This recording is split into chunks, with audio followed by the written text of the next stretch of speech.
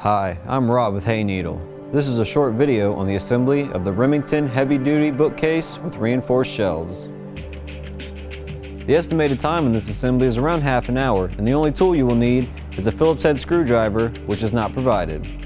Start by opening your box and removing all of its contents. Locate your instructions. On the inside, you'll find a parts and hardware list. Take a brief inventory to make sure you have all the pieces needed for this assembly. We'll start by pre-assembling our panel B.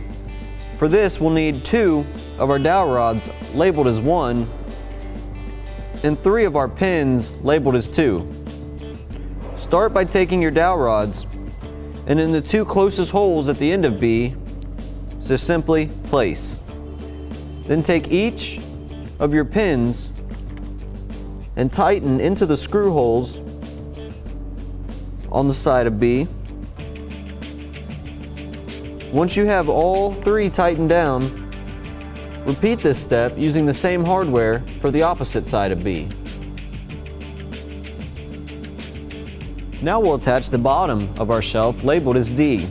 To do this, we'll be using 3 of our cam locks labeled as number 3. Notice the holes on the side of D. Place your cam locks in the holes in the back of D, making sure the arrow is pointing towards that hole. Once you have all 3 of your cam locks in place, place down on your pegs and dowel rods.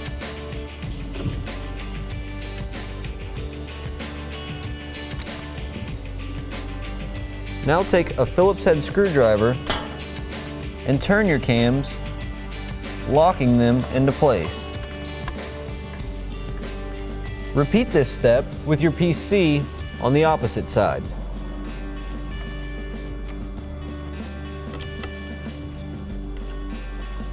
Next, take your panel A and assembling the same way you did with B, using 3 of your pins and 2 of your dowel rods, we're going to place on top of our pieces C and D.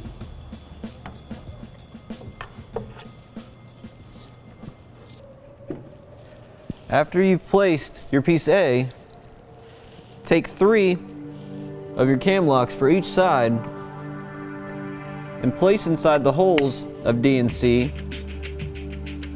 Use your Phillips head screwdriver to lock into place. Using 4 of your shelf holders labeled as 5, with the peg we're going to place 1 into each of the 4 holes in the middle of our shelf. After you have all 4 in place, take your shelf labeled as E, making sure the veneer side is facing the same outsides of the front and back, lay into place. Now turn yourself around to the back side.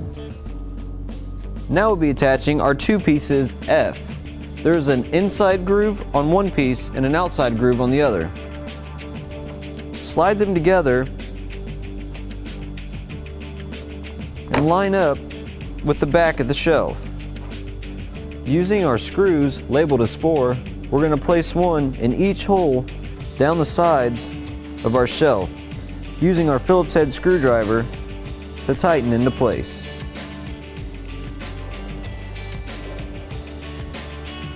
After you add all your screws, all that's left to do is add your shelf pegs to your desired height, add your shelves, and enjoy your new bookcase.